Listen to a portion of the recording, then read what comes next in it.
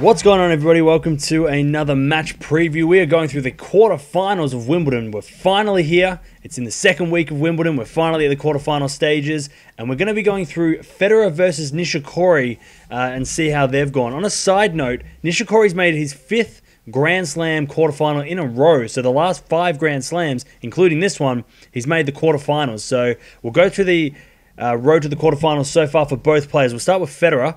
So as you can see, best result here. We know how many times he's won this. He's won this 8 times before. He's an absolute dominant force at Wimbledon. And as you can see, last time he won it was in 2017 against Marin Cilic, an injured Marin Cilic, but still, he won the trophy in 2017. First round, he lost the first set against a young South African Lloyd Harris, very shockingly, because a lot of people thought that Federer was going to wipe through the competition. His draw was actually pretty easy compared to someone like Nadal, so it was very interesting to see him lose the first set. But then, as you can see there, after that, he dominated in that match and continued to dominate all the way up until this stage. So he beat Clark in the second round, a young wild card from the UK. He beat Luca Pui in the third round. Not a great performance by Federer, but still enough to get him through.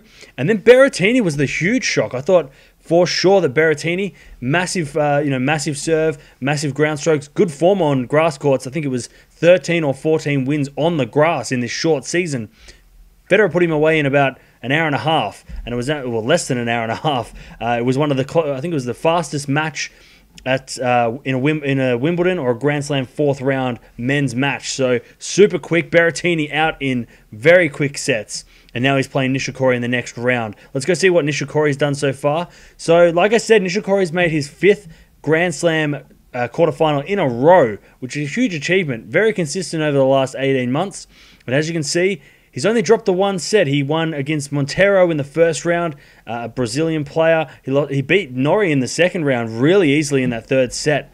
Then Johnson was coming off a 5-set match, and he beat him in straight sets. I thought maybe there was a little bit of danger there. And then against Kukushkin, dominated, lost the second set, but dominated the rest of the match. So Nishikori's only dropped a set. Federer's only dropped a set up until this point. Let's look at their head-to-head, because it gets really interesting in their head-to-head. So as you can see, the last time they played, Nishikori actually won that match. So it's 7-3 overall in favor of Federer. No surprise there. Everyone would assume that Federer is the favorite against most players and has a winning record against most players.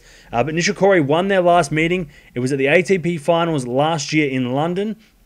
And a huge win there. They actually played, I think, 3 tournaments in a row. Paris Masters, the last week of the 2018 season, and Shanghai was a month before that. So they played 3 weeks, within probably a month of each other. Very, very close, in time. And it's very interesting to see that Nishikori could overcome those losses against Federer and somehow beat him in London.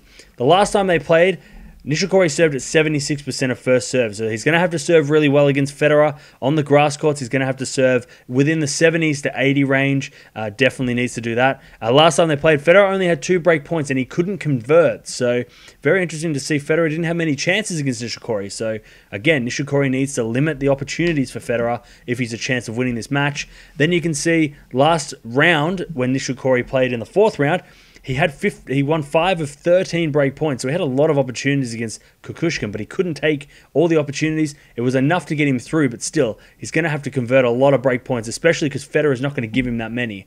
He's going to have to convert all the break points he gets, and in the last round, Federer only hit 5 unforced errors, so very, very clean hitting from Federer.